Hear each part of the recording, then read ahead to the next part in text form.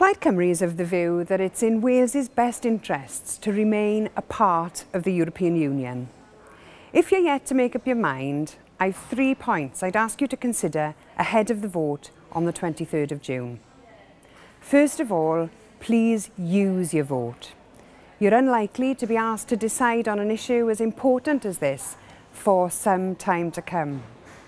Secondly, I'd ask you to question and not be driven by scare stories. Pulling out of the EU will not end immigration. It will not result in extra money for the NHS. It will not stop the cuts. It will risk our economy and many jobs here.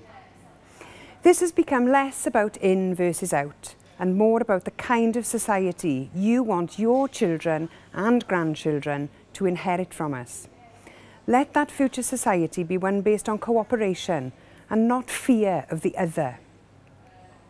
Last but not least, I'd ask you to consider the future of Wales. If Wales is taken out of the EU along with the rest of the UK, I can see our communities and our country at the full mercy of Tories in Westminster who are no friends to Wales. Despite its imperfections, and yes, there are many, the European Union is one institution that gives Wales a voice in the world. Westminster doesn't. It never will. The European Union redistributes wealth to the poorest regions. Wales benefits from this, and the Tories have said that they won't make up the shortfall if we were to leave. We all know that Westminster can't be trusted on funding.